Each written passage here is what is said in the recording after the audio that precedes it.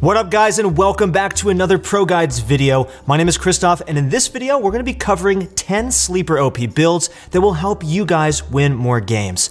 Part of dominating any meta is staying up to date with what the best players are experimenting with and succeeding with. And as always, we're here to help you guys. We've done all the hard work for you. It's all in this video. And for our question of the day, which keystone do you guys think needs to be changed or removed?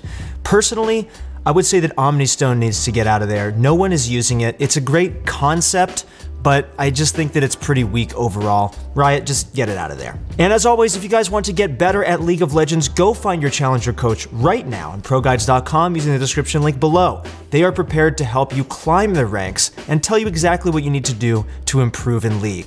If you guys are interested in Project A, some of you guys are into Counter-Strike, some of you guys are into first-person shooters, maybe Overwatch, we highly recommend you check out and subscribe to our new channel located in the description. So if you want to go get that, it's also on the screen here. So if you guys want that, go check it out.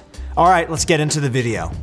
First up, let's talk about not one, but two champions. When played as a pair, we're seeing more Xayah and Rakan duos both running Hail of Blades together. This build allows them to deal an insane amount of burst damage that you should not underestimate. While this duo already deals a ton of damage, taking Hail of Blades on both of them allows you to burst down their targets even faster than before. For runes, let's talk about Xayah first. You'll want to take Hail of Blades, Taste of Blood, Eyeball Collection, Ravenous Hunter, Triumph, and Bloodline. On Rakan, take Hail of Blades, Sudden Impact, Eyeball Collection, Ultimate Hunter, Revitalize, and finally Bone Plating. These builds maximize the all-in potential for both of these champions. And for items, you're going to want to go with a standard build for both of these champions. For Xayah, you'll want to go Essence Reaver, Berserker's Greaves, Infinity Edge, Rapid Fire Cannon, Phantom Dancer, and a Guardian Angel. Rakan wants to build a Bulwark of the Mountain, Boots of Mobility, Zeke's Convergence, Redemption, Locket of the Iron Solari, and a Knight's Vow.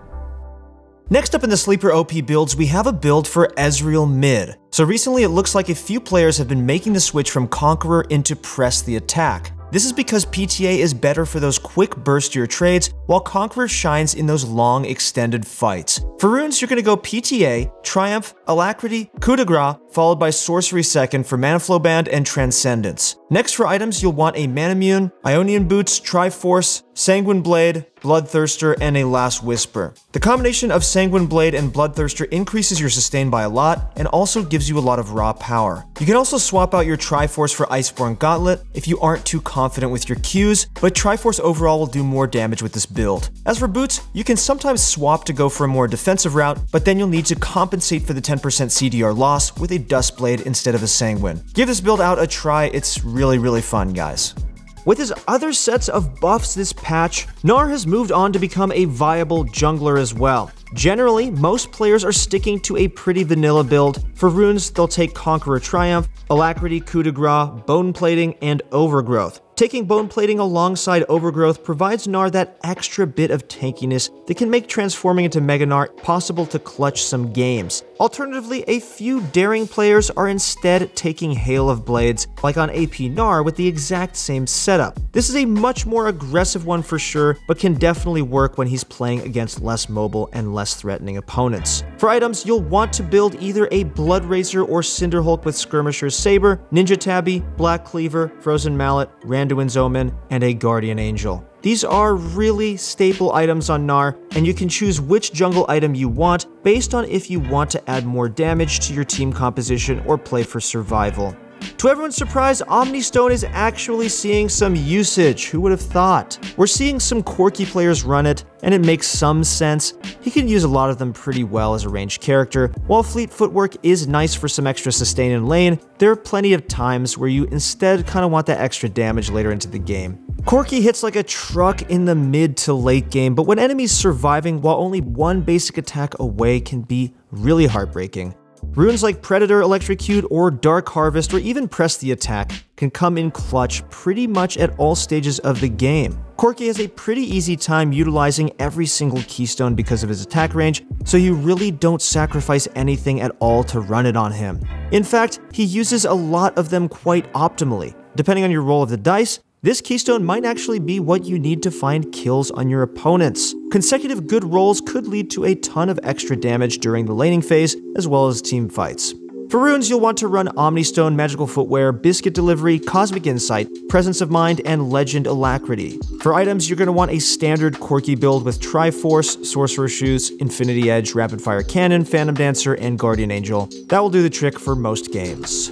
Next up is Aatrox with a little bit of a twist. Instead of Black Cleaver, a new build on the rise is replacing it with a Trinity Force. Essentially, it provides a lot of the same stats that Black Cleaver does, but in place of the armor penetration, you'll get a lot more damage. Especially against squishier targets, this is preferable because of how often Aatrox is able to activate the Spellblade passive on Trinity Force. His Q as well as his E are spammable, meaning he can utilize it off cooldown. Attack speed isn't really that bad of a stat on Aatrox as well. Aatrox is able to attack in between his Q casts pretty smoothly once he has enough of it, further increasing his damage output under the right circumstances. For the runes, you're going to want to run Conqueror, Triumph, Legend Tenacity, Last Stand, Ravenous Hunter, and Taste of Blood. In terms of items, go with a Trinity Force, Ninja Tabby, Death's Dance, Spirit Visage, Guardian Angel, and Sterix Gauge. This build literally only changes one item, but the gameplay changes a ton. You'll want to take this build when you don't need that armor reduction from Black Cleaver, and instead want to deal more damage to squishier enemies.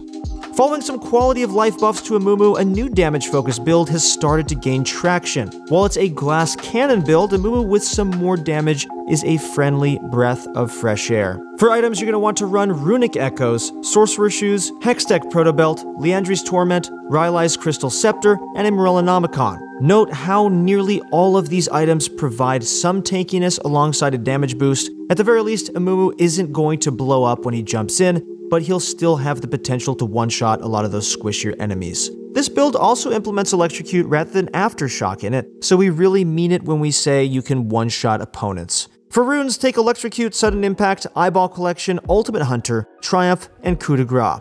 The combination of Electrocute, Sudden Impact, and Coup de Grace give Amumu a pretty significant damage boost. He's going to hit a lot harder than you'd expect, and it definitely helps that Amumu also deals a ton of AoE damage. Ultimate Hunter is also a great pickup on Amumu, since his gameplay revolves heavily around it being available to him. While you might have seen this build mentioned in another one of our videos, it's one that definitely is worth mentioning again, and that's going to be Lethal Tempo Ezreal, who is emerging now as the most prominent Ezreal loadout for basically every professional player.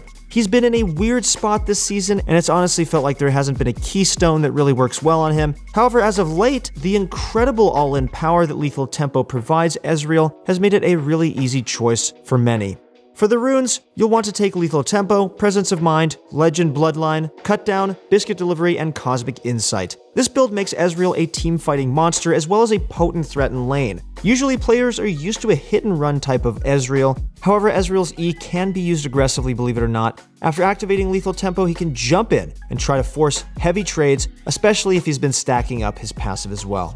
The build is a standard one. You're going to want to go Man Immune, Ionian Boots, Trinity Force, Blade of the Ruined King, Lord Dominic's Regard, and a Mercurial Scimitar. There have been an increase in sightings of Garen's one-shotting squishy characters. The main reason behind this is that a lot of them have started adding Static Shiv to their builds. While it won't activate off his E, it'll make his Q hurt a ton more. It isn't uncommon to be able to activate it twice either, since you're going to chase your enemies for quite a distance. Building a Static Shiv provides some extra burst damage, which when paired with the bonus damage from Deadman's Plate as well, can pack quite the punch. For the build, you'll want to run a Trinity Force, Berserker's Greaves, Static Shiv, Deadman's Plate, Sterix Gauge, and Death's Dance. This build provides a ton of extra damage on top of what Garen already brings to the table. At first glance, it might seem a little troll, but you seriously need to give it a try. Anytime he pops out from the shadows and Qs an enemy, you already know they're dead. The runes are, once again, pretty typical, as he'll usually run Conqueror, Triumph, Legend Tenacity, Coup de Grace, Demolish, and Bone Plating. Bone Plating further increases Garen's durability in the intense fights, and Demolish should allow you to pick up some early turret plating when he successfully knocks an enemy out of lane. Graves has always been an in-your-face champion, so it's kind of surprising that this build didn't come up earlier in the season. Conqueror is a pretty solid choice on Graves because it synergizes well with his playstyle. Although Graves is a ranged champion, he's still able to stack it up quite quickly if he lands his abilities. The bonus damage as well as the sustain from Conqueror transform him into a powerhouse that can absolutely dominate his enemies. Especially as fights drag out even longer and longer, Graves can get a ton of value out of running Conqueror, Speaking of which, you'll want to take Conqueror, Triumph, Legend Alacrity, Coup de Grace, Sudden Impact, and Ravenous Hunter. This setup is built around Graves' survival and long-term damage output. After casting his E, Graves will not only get tankier, but he'll also gain a slight boost in damage as a result of the lethality he gains from Sudden Impact. For items, build a Skirmisher's Saber with Warrior, Ninja Tabby, Black Cleaver, Death's Dance, Infinity Edge, and Phantom Dancer. Our last build is one with Victor, and boy does it hurt. Electrocute has resurfaced as an option for him, and it reminds me of when he used to run Thunderlords a few seasons ago. Well, to be fair, everyone ran that. Victor activates Electrocute quite easily. A Q, basic attack, and E will instantly chunk his opponents for a giant chunk of health. In the late game, he literally deletes any squishy champion. By taking Ravenous Hunter, Taste of Blood, and Mana Flow Band, you'll also ensure that you have more resources to stay in lane with. It's important as Victor to be able to stay in lane long enough to farm up for a Hex Core upgrade, so don't undervalue these runes. Victor is typically known as a scaling champion, but he's able to deal a ton of damage with his rune setup, even in the early game. Especially if you're in easy matchups, you'll want to abuse Electrocute as you'll be able to deal tons of damage to your opponents and also one-shot enemies with it later in the game. For items, build a perfect Hex Core, Sorcerer's Shoes, Luden's Echo, Rabadon's Deathcap, Void Staff, and Lichbane. All these hard-hitting AP items will allow Victor to become a 1v9 machine in the later stages of the game. Alright guys, that concludes our Sleeper OP video. If you guys enjoyed this video, please leave a like, comment, and subscribe to stay notified to the channel and all the different news we're going to be giving you throughout the week. If you guys are interested in getting better at League of Legends, you know what to do. Go click that description link below and find your challenger coach right now. And once again guys, if you're interested in the new Project A, make sure to go to our new YouTube channel in the description link below. Thank you guys so much for watching, good luck in your next few games, and I'll see you on the Rift.